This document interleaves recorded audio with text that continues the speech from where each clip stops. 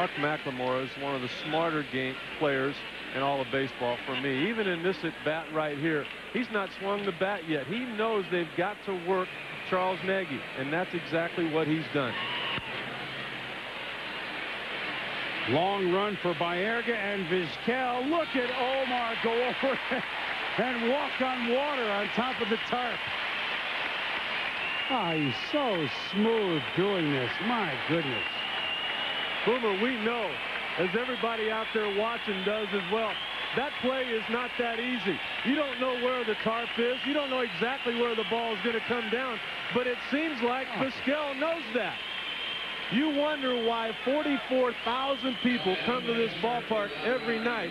It's because either him or Robbie Alomar or Kenny Lofton is going to do something like that on a daily basis.